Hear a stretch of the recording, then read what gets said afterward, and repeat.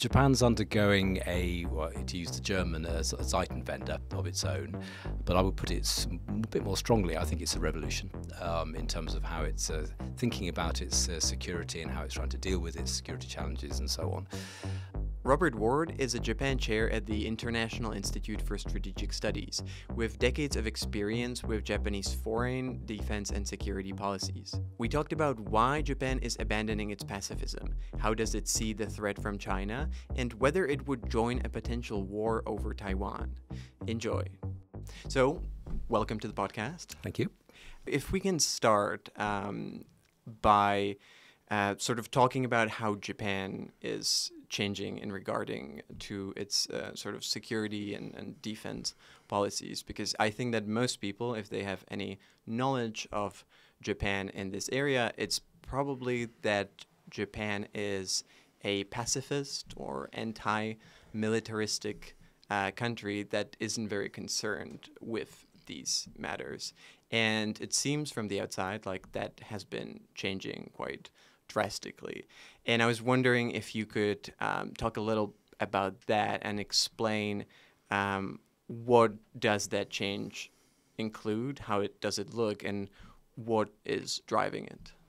So I might take issue with calling Japan pacifist. I think anti-militarist is probably a better way of putting it, and that's an important filter to sort of understand what's going on at the moment, despite the famous anti-war Article 9 of the Constitution, but we can perhaps talk about that a bit later if we've got time.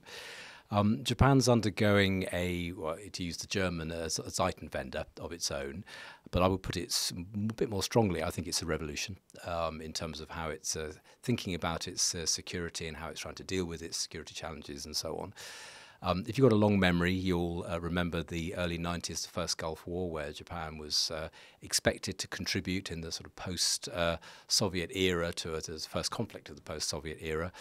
It struggled to do that. It sent lots of money to the Allied effort, but didn't send any people to go and fight. So that was a trauma for the Japanese government, for diplomats, for pretty much everyone in Japan who had to make a decision. If you go then through into the late 1990s, you get some security reforms under Hashimoto Ryutaro, the Prime Minister, in the late 90s. Then you get more security changes under Koizumi Junichiro in the early 2000s. And then you get a real fast-forwarding under Abe Shinzo, some legal changes and so on, changes to the US cooperation guidelines as well. But what you've got now, pretty much since the new national security strategy came out at the end of 2022, is basically a sort of a closing of one chapter of the way Japan looked at the world and an opening of another. And this new chapter sees Japan as more autonomous, more capable, having a different view about where its role within the key security alliance with the US is, and also having a sort of actively conceptualizing stress in risk rather in the region, and this sort of puts an end to what those of us who look at Japan call the Yoshida Doctrine, which basically governed Japan's thinking around security from 1945 until perhaps until we could say until 2022. One of the key elements of this change is in the national security strategy at the end of last year, which saw Japan sort of articulating that it would take primary responsibility for its own defence and to defeat any invasion. So not sitting within the kind of warm embrace, sort of safe embrace of the US security alliance, but actually taking an active role within that alliance. And that's, I would say, for Japan, absolutely revolutionary given its post-war history. And to dig deeper a little bit into that, you've called the shift in thinking about security in Japan a revolution. Could you talk a little bit about what has caused this revolution? If it has been sort of a longer internal process, or if it were external factors and threats? In the 90s and the early 2000s, Japan was still the world's second largest economy by quite a long margin, quite a wide margin. The idea was that China would enter the WTO and become a sort of benign actor, sort of economic integration would make China a sort of friendly actor.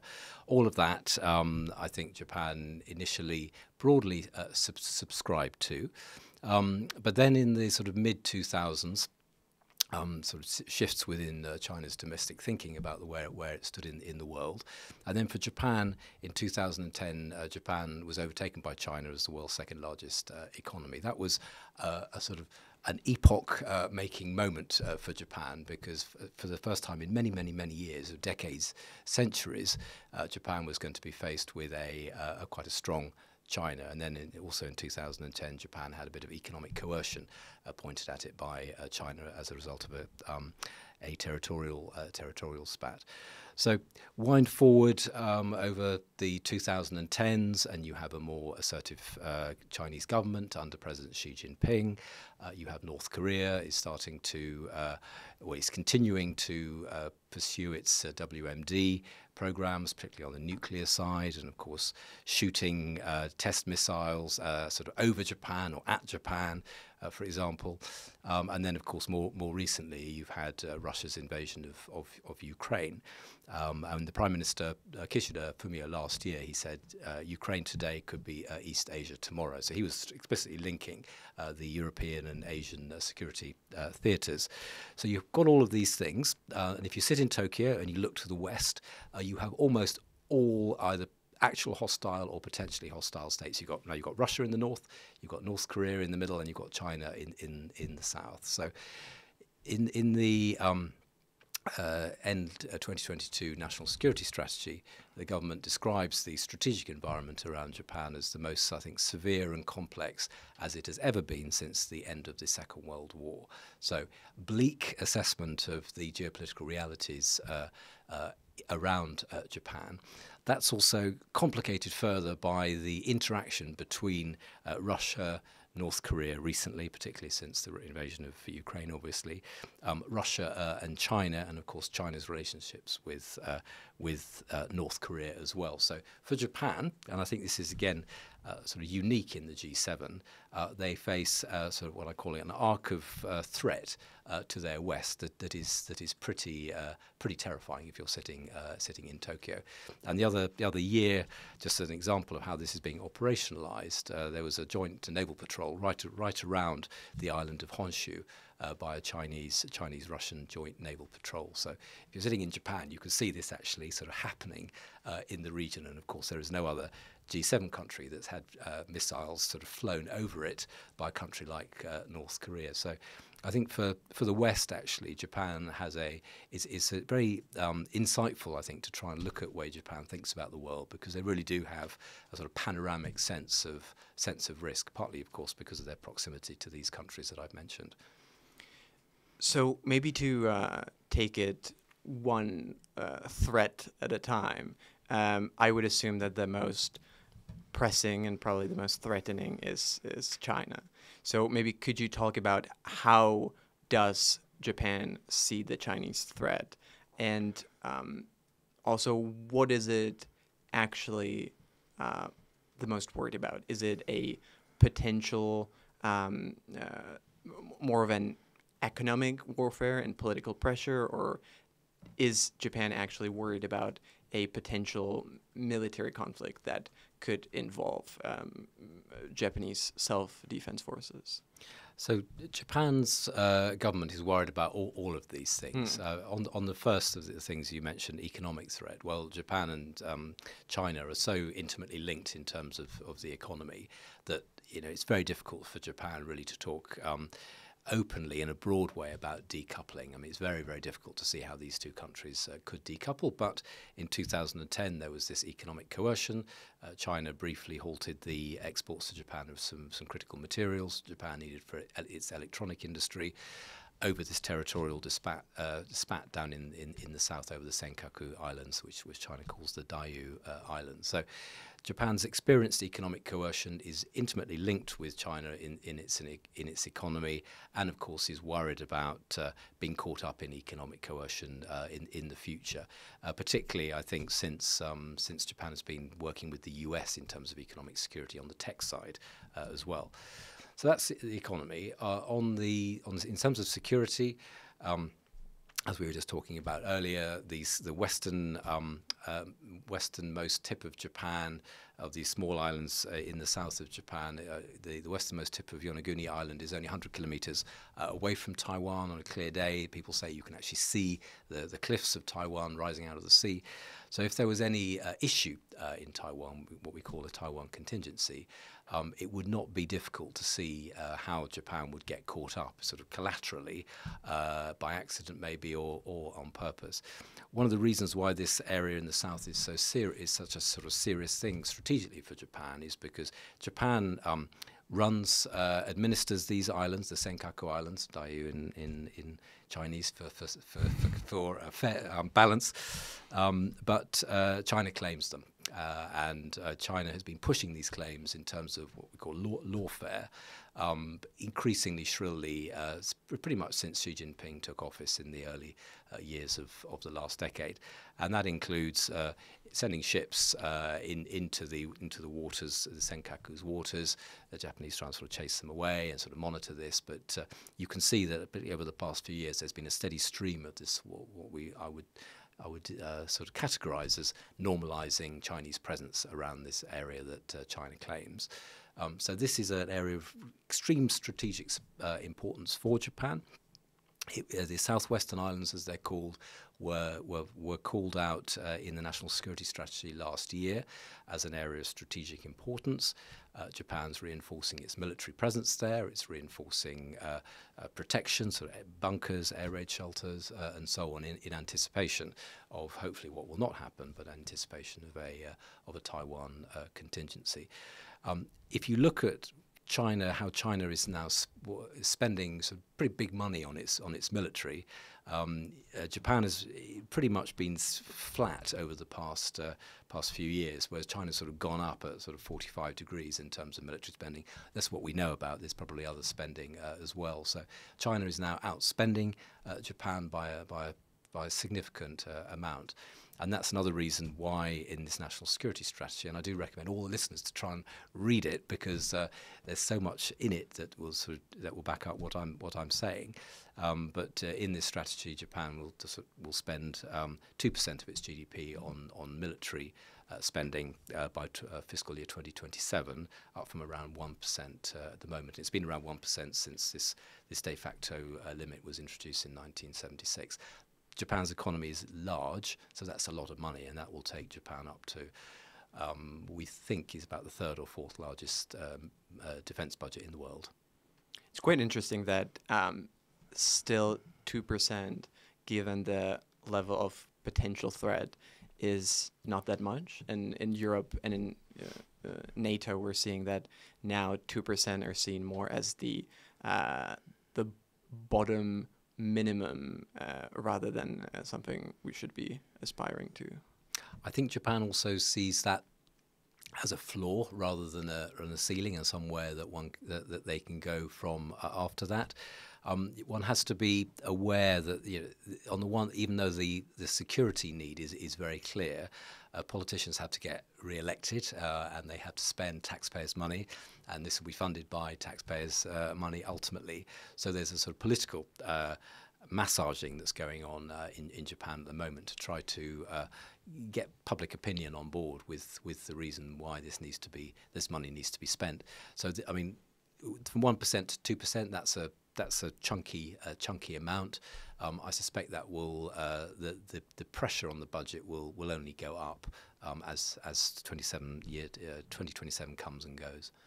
I want to talk about the public perception more, but before that, I think I'd like to try to understand the threat perception a little bit deeper. And obviously, we're kind of tiptoeing around it, but Taiwan is at the center of the tension in the region.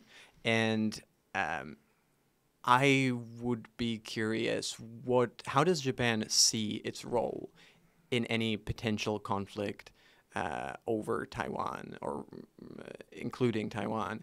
And what is the Japanese strategy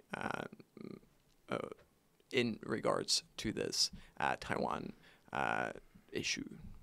So Japan over the last couple of years has been pretty clear in a way that it wasn't necessarily before that Taiwan's security is also Japan's security.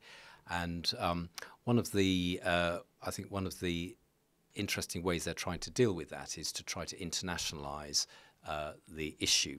So Japan's obviously a huge country still, huge economy, is going to have a big budget, but it's not anywhere near as large as China. So Japan can't do this on its own, and similarly for the US, the US, given the scale of the challenge from China, also needs to have lots of other allies on board.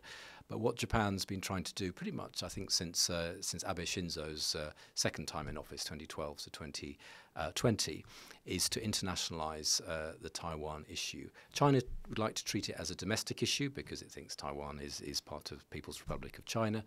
But Japan is saying, no, this is an national issue, and has been working with the British, for example, the UK, the French, others, to expand their military presence in the Indo-Pacific, working with the Australians, working with the Indians in the Quad, and the Americans as well, try to sort of spread the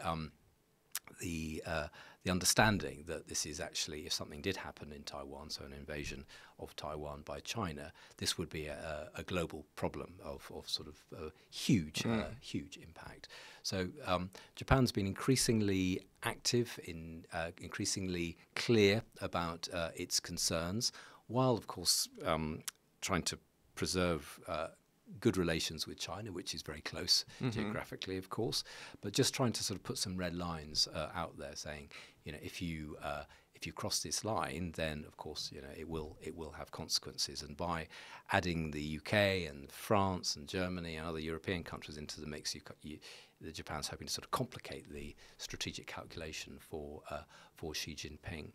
In terms of Japan's own role, that's a little bit less clear than some may wish. Japan's a democracy, so if Japan was to support the US sort of actively, that would have to go to Parliament and have to be approved and so on. So, what sort of threats might China make against Japan if there was a fully blown contingency? That, of course, we don't know. But I think in the political class there is a pretty clear understanding that if Taiwan was taken by China, that would completely change the strategic environment for Japan. Japan would be one of the big losers here. So for Japan, I think the stakes are incredibly high. Also for the US, of course, given the challenge that a Taiwan owned by China would pose to its position in the Pacific. And do you think there's, I guess, political and public willingness to, in case China attempts to invade Taiwan, and the U.S. Would try to militarily stop China from doing that and go into a open, large-scale conflict with China? Do you think there's a willingness from the Japanese side to, in such case, join the United States and go into war with China? I think in terms of the government, I think you're seeing interesting government-to-government exchanges with Taiwan at a senior level. The sort of eminence grise in the Liberal Democratic Party, the ruling party in Japan, Aso Taro, he was there the other day. So the connections there are pretty good. I think the issue, as with in all democracies, is public opinion, and Japan's government's done a good job, I think, of sort of nudging public opinion, sort of awakening the sense that there is quite a significant risk out there to Japan's own security. This has been something that's been going on for quite a long time, certainly since 2010, which was a sort of seminal year where Japan first experienced that economic coercion that I was talking about. So I think in terms of the public opinion understanding the threat, I think that is quite well advanced. The only issue, as ever in a democracy, is who pays for it. And raising taxes in Japan is always difficult. Raising the consumption tax in the 80s and then the 90s, that claimed the scalps of two governments. Raising taxes anywhere is a problem, but in Japan it seems to be can be terminal for governments.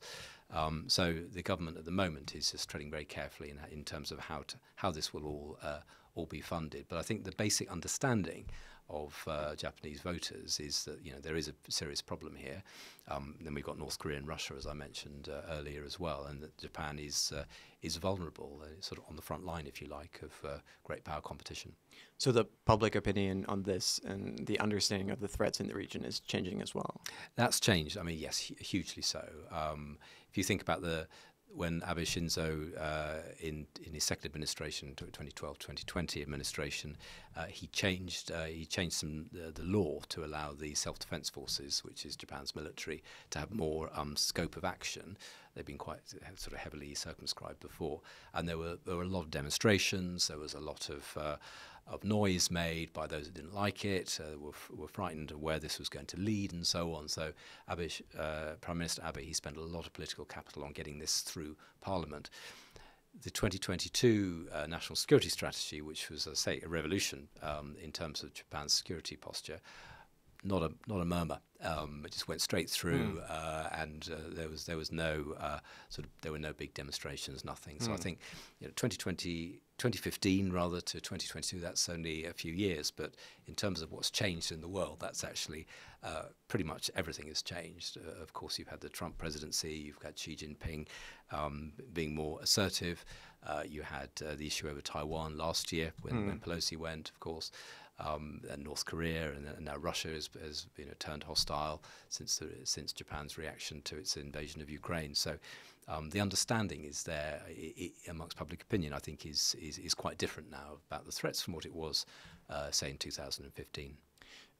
One more thing on the Taiwan issue is that Japan is hosting, I think, several U.S. bases on its territory, and one of them in Okinawa, I think, is the closest U.S. base to Taiwan that it would probably be using if it, in case it wanted to defend Taiwan from Taiwanese invasion. So there is a chance that Taiwan wouldn't really have a choice of becoming an actor in the conflict, but would happen so sort of whether it would want it to or not. So one of the criteria that Japanese government has is if Japan's national survival is at stake, and that's sort of quite loosely defined. So what do you mean by survival? Is it economic, or how do you describe that? So as and when contingency happened, I think there'd be a lot of focus on that particular term as to how Japan could react. The other thing to note, though, of course, is, and this is, again, something that Japanese are very, very aware of, is if there was a Taiwan contingency, what would North Korea do? Would North Korea take the opportunity then to start making mischief on the Korean Peninsula? And then what, of course, would Russia do? Because Russia, the territorial dispute that Japan has with Russia is now frozen, unlikely to be unfrozen in the foreseeable future. Japan's abandoned its the policy it had under Abe Shinzo to try and get rapprochement with Russia, to try to ensure that Russia did not align with China. So it made good geostrategic sense, although it was obviously in the end a failure. So, as I said earlier, this sort of arc of threat, and if there was that Japan has to its west, and if there was a Taiwan contingency, how would those three countries interact to sort of cause mischief for Japan? So let's talk about North Korea, maybe from the Japanese perspective, and what kind of a threat North Korea poses to Japan, and also how is the sort of changing threat perception in the region changing Japan's relation with South Korea? Because not being an expert on this issue, my understanding is that the South Korean-Japanese relationships were quite complicated for a long time, but now they're coming closer together, maybe because the United States is actively pushing them closer together as well. So if you could explain that a little bit. So in the hierarchy of threats, North Korea has been there for a long time, and for Japan, it's not just a a military threat. It's also there's criminality and other things that go on. Plus, there's the outstanding issue for Japan of the Japanese citizens abducted by the North Korean regime in the I think 1970s, 1980s. North Korea has claimed that the issue is shut, but for Japan, it's not been solved. And that, of course, for Japan, you have your nationals taken away from your own country, kidnapped. That's an issue of sovereignty for Japan. So that issue is also there. But in the hierarchy of risks, the threats, I think in Tokyo, China is the biggest, and then North Korea is there. And I mean, North Korea is clearly well down the road to getting nuclear.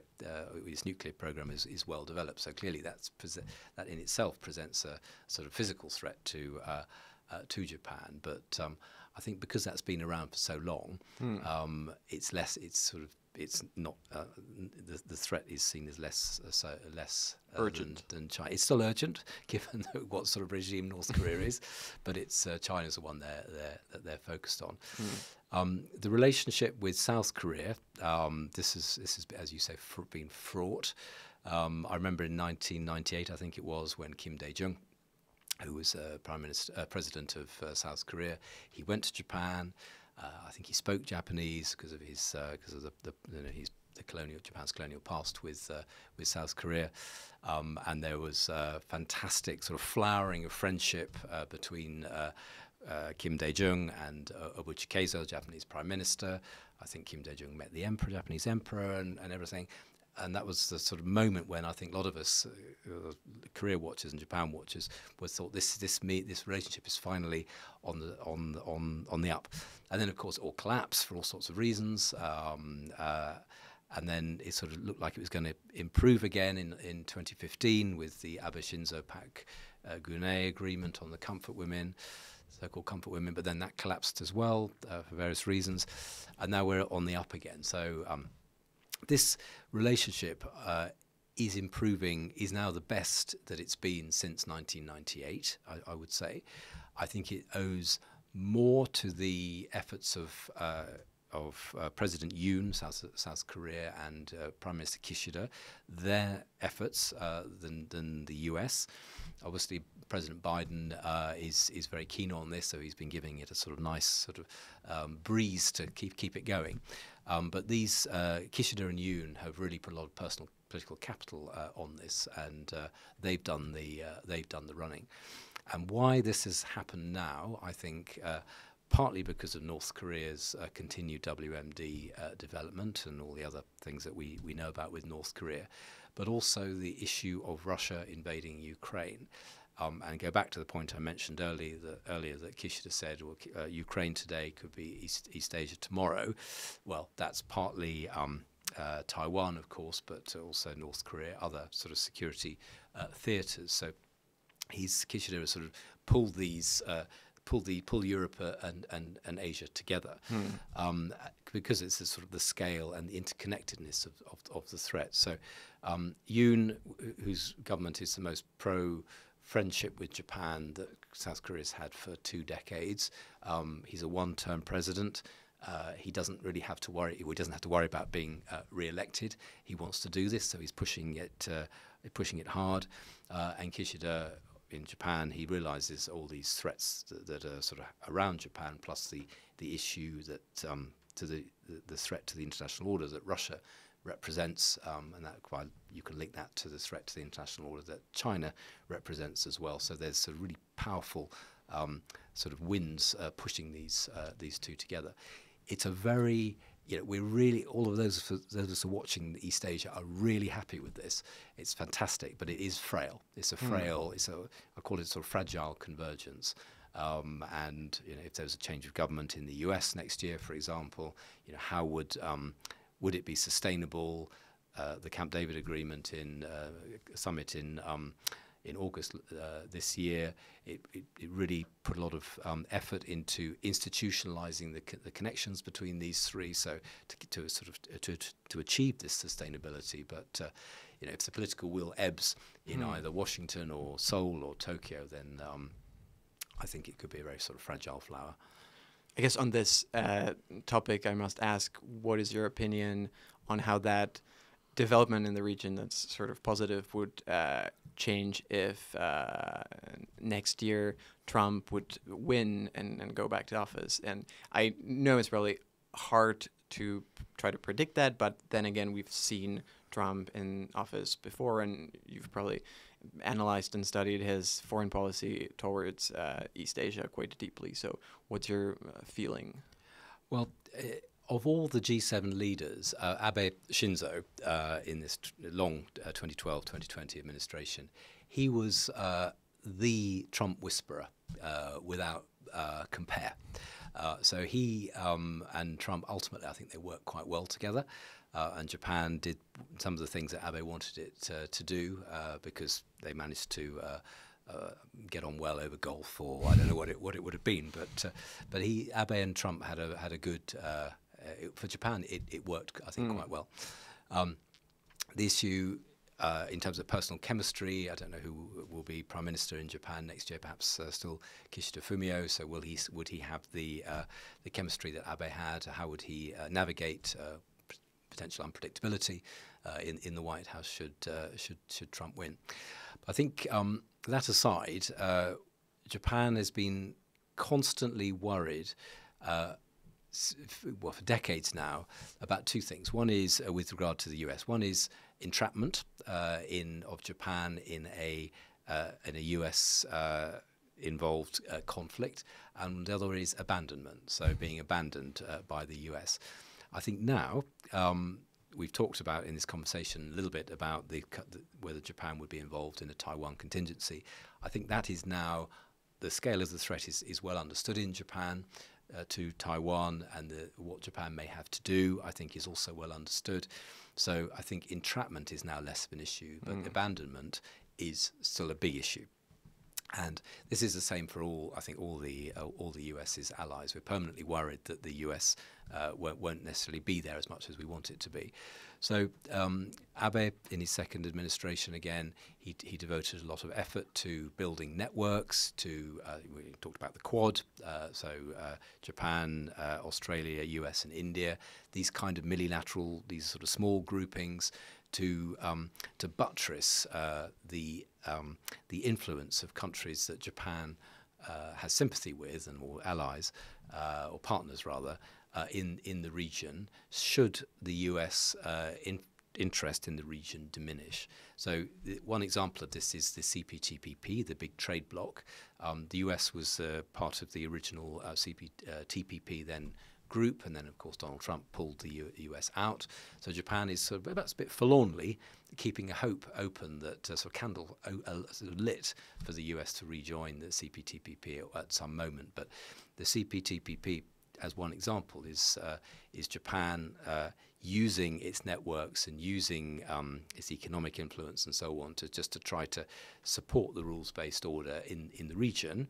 The UK's obviously just joined as well, so that's again a sort of plus for Japan, even though the US isn't in there. Just in keeping the sort of seat warm should the US want to come back. So this abandonment thing, I think, is very important for Japan, but Japan's trying to act to ensure that if it does happen, it can still ensure stability in the region.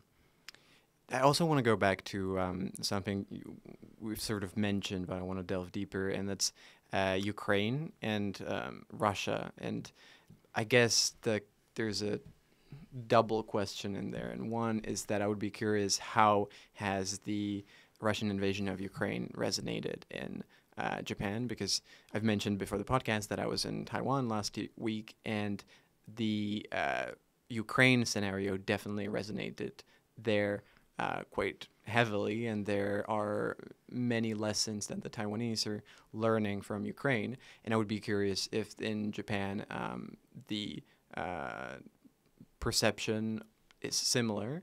And the follow-up question would be sort of how is the Russian threat perceived? Because that's something that I personally haven't really thought about before, Russia being a threat to Japan. But I would be curious to learn more. So the Japanese public has been very interested in Russia's in the war, Russia's invasion and fighting the war against Ukraine.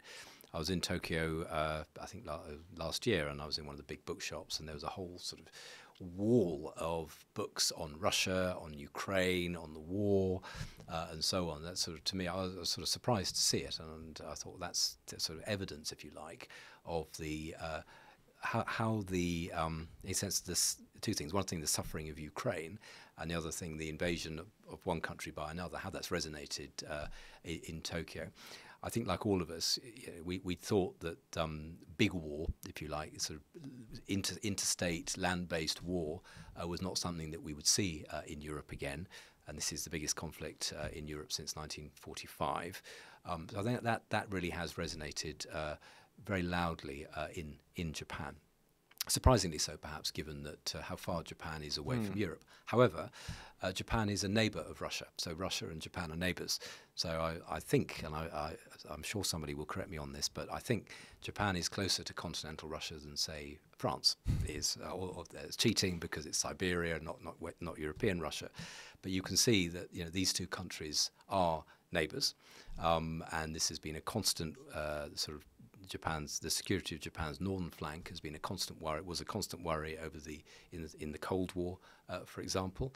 Obviously, as I mentioned, we've got the territorial dispute, which is sort of unresolved. Russia and Japan don't yet have a peace treaty after the Second World War, and so on. So, for Japan now, though, Abe Shinzo's policy, as I mentioned earlier, had been to try to improve relations with Russia, partly because of the territorial dispute which he wanted to resolve, but also to prevent Russia allying with China, because if those two, given their role in the region and their size, that obviously would be bad news for Russia. That's failed. So now Russia is seen as quite a threat to Japan in the north. I think the issue, given how stretched Russia is now because of its operations against Ukraine, Russia would find it difficult to kind of field massive amount of kit in its Far East. But I think the thing to remember is it doesn't have to do that much to draw Japanese military strength away from, say, dealing with a Taiwan contingency.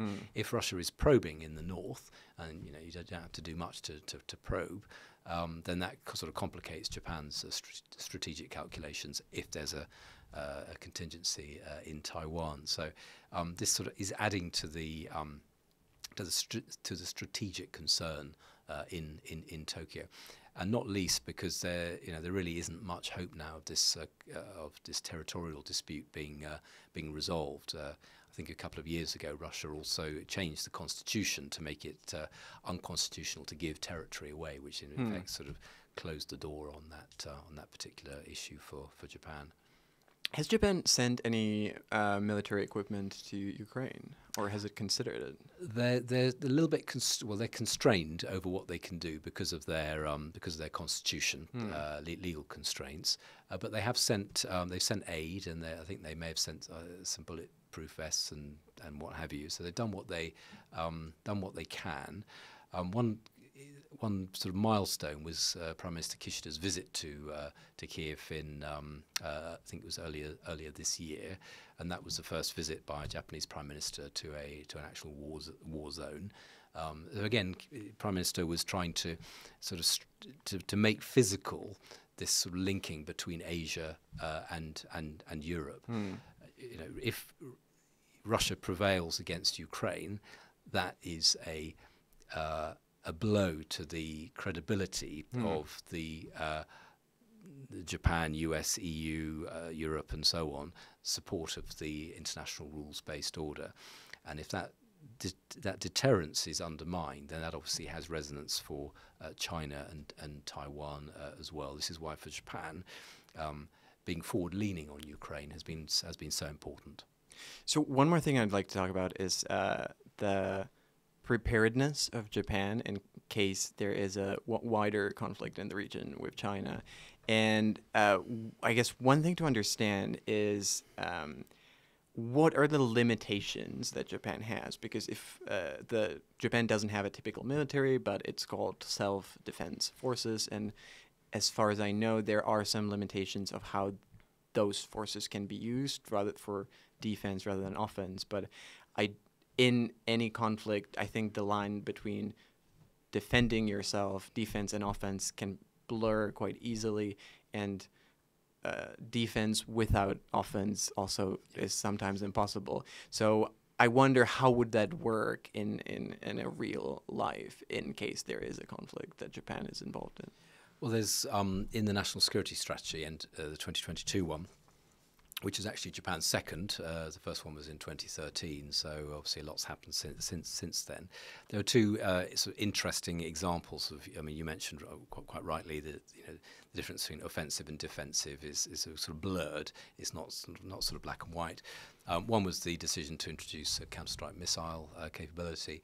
And the other one was to introduce active cyber defence. So these sort of all within the realms of what's allowed in the Constitution, but obviously for Japan quite significant changes. Another sort of important point related to that is the need to strengthen Japan's defence industrial base. So Japan's got these fantastic manufacturing companies, huge conglomerates, and so on. But because of the sort of historic legacy, sort of the anti-militarism that prevailed after the Second World War, these companies, some of them have got great capabilities and so on. They've always been sort of minor players within the conglomerates, sort of not really coming out into the sunshine very much, doing their thing, not really big within the conglomerate, even though they've got some important capabilities, and so that's left Japan with a defence industrial base that's quite fragmented, where the companies are quite small, so finding it difficult to get economies of scale, where the smaller companies are not necessarily terribly financially robust, where over the years Japan's been left with deficits of ammunition, for example, where it needs to build strength, defensive resilience rather in things like port infrastructure, road infrastructure, and so on. So this defence improvement of the strengthening of the defence industrial base is absolutely critical for Japan, and that's one of the reasons why Japan's working with the UK and Italy, for example, on the GCAP, the fighter programme. That was announced, I think, at the end of last year, beginning of this year, to try and sort of get the expertise and to sort of share the expertise that Japan's got. Japan also wants to build an export base in defence kit. There's been again legal constraints around that, but the party LDP is trying to loosen those. And again, that's all ways that Japan's government sees to build economies of scale. The other point related to this is the reluctance hitherto of, and again, this is a legacy of the post-war anti-militarism, of the civilian sector to work with the defence sector. So these two have been split quite extremely. So scientists and researchers have traditionally not wanted to work on military affairs. And China doesn't have a problem with that. South Korea doesn't have a problem with that. US doesn't have a problem with that. Russia doesn't have a problem with that. Japan has a problem with that. So in the National Security Strategy, there was a refrain right throughout the document about getting the public sector and the defence, the private sector rather, and the defence sector to work more closely together to sort of synergise the capabilities, the innovation capabilities that Japan has, and that is such an important thing, because without that, Japan will find it very difficult to get the technology, the emerging technologies, advanced technologies that it needs to boost its defence industrial base. And how combat ready do you think that the Japanese forces are, or how combat ready are they seen? Because I've seen parallels with Germany, and you've mentioned Zeitenwende, when they have decided that it is time to really double down on security and start investing in heavily, but that the militaries that they have at their disposal are kind of hollowed out after decades of minimal investments. And there is a chance that Japan might not have a decade to get back to where it might need to be. In terms of kit, military kit, Japan's got some pretty good stocks of military kit. There are issues with ammunition, as I said earlier. On the defence industrial base, there are weaknesses there. But in terms of some of the kit that they've got, it's it's pretty good. I think the issue for Japan is people, and there are ever fewer people, fewer Japanese every year. Japan's population is sort of falling at a very alarming rate. If you're the defence minister, you'll think, who am I going to? I've got all these ships I'm going to be buying, or these aeroplanes. But who am I going to get to fly them, or to sail them? So this is a big problem for Japan. A couple of things. How to make a career in the armed forces more attractive, so more attractive to women as well, to get the sort of young Japanese people away from sort of home comforts and put them on a ship to go sailing for extended periods. That's one issue, but the Japanese government is trying to deal with this through a greater focus on technology. So what you can do with sort of high tech kit, and you don't need as many people. So the Japanese government's working on, say, space and other areas to try and improve its capabilities there. But the lack of people, I think, when you've got China next door, I mean, China's also got demographic issues. I mean, they're producing fewer babies than they have ever done. The loosening of the one-child policy hasn't really worked, but then China's population is, 1.3 billion or 4 billion. So they've got a bit of leeway, a bit of runway still. Whereas Japan is, they're falling. I think population's falling by about 500,000 a year. So that's like a whole city just disappearing, and of course fewer babies being born as well. So that, I think, for Japan is one of the big issues, and they're trying to deal with it, but obviously it's not an easy one to remedy overnight.